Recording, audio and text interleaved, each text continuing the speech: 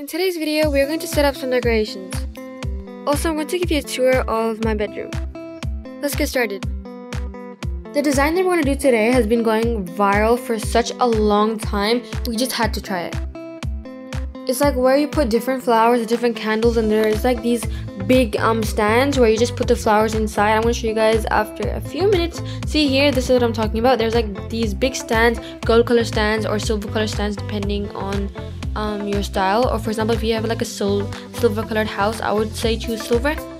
But like gold is more appealing, to be honest. And as you can see, we just like put the flowers inside the pot, and we are also gonna like try out different flowers and put them inside. Like we're gonna like try different like designs, and then we're gonna like choose the best one. If you didn't know, we don't have like a party right now or anything. We're just like trying like different designs just to see which one looks better, like what decor looks better according to our house.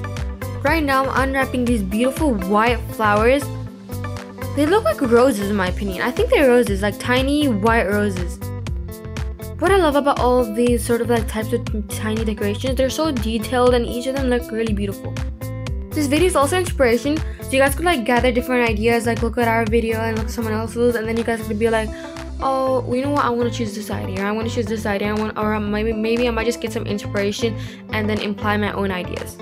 I have one tip. If you're buying like flowers from any online store, for example Shein or Temu or really anything, Amazon, do remember like whenever you guys get the flower, like use your hands, like 2 fingers, and like unstretch it. I just did it right now with the rose, so hopefully you guys got a bit of an idea. And I've done it in the beginning also, because the thing is, it's all like scrunched up, if that makes sense. Like it's not, you gotta like spread it out. So when you like, for example, if I have a flower right now, I'm gonna like squeeze it and like tuck it from the outside, like just bend it, if that makes sense. This was like decoration number 2. Right now I'm just like unpacking everything, and then I'm just like showing you guys what decorations we actually bought in detail, and also I'm like unpacking everything, and then I'm going to be setting them up and you guys could see the final result. This is what I was talking about. When you get the flower, you have to like unscrunch it, if that makes sense. So this is like the demonstration of what I was talking about over here, because it was all scrunched up and like it, like to be honest with you, it wasn't looking too good. Like but when you unscrunch it, it really gives it the more realistic and more open side of you, if that makes sense. It just looks like, it makes it look more pretty. Besides, flowers are supposed to be more open, not all scrunched up. But do keep in mind, if the producers don't do this purposely, and when it's coming out from like different countries, it does however get scrunched up, which is why you have to unscrunch it when you get it. For the people who want to see the end result like in more depth, you go to my mom's channel. Her channel's name is Adila Lifestyle in Australia.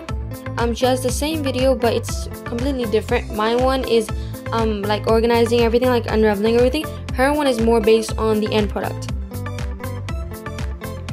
To be honest, it does take time. Like unraveling each and every flower and like unscrunching it, it does take time, but seriously it's worth it. If let's just suppose it takes you 20 seconds to unravel one flower, and the end result is more better than just like wasting, let's just say, 5 minutes of your time. If you're a person who just loves online shopping, I don't recommend buying candles or really anything that's a bit like delicate, because we ordered like candles and they came out broken. Not these ones, but like the other ones, they were like broken and we couldn't really like put them on the stand. Like they weren't even standing up. That's how broken and torn apart they were.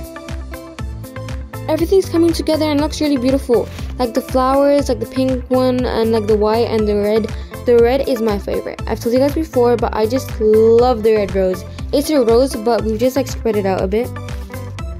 And I don't know if you guys could see, but everything's just coming out like so perfectly and so beautifully. You might be thinking, if you have this much decoration, where are you gonna put the food?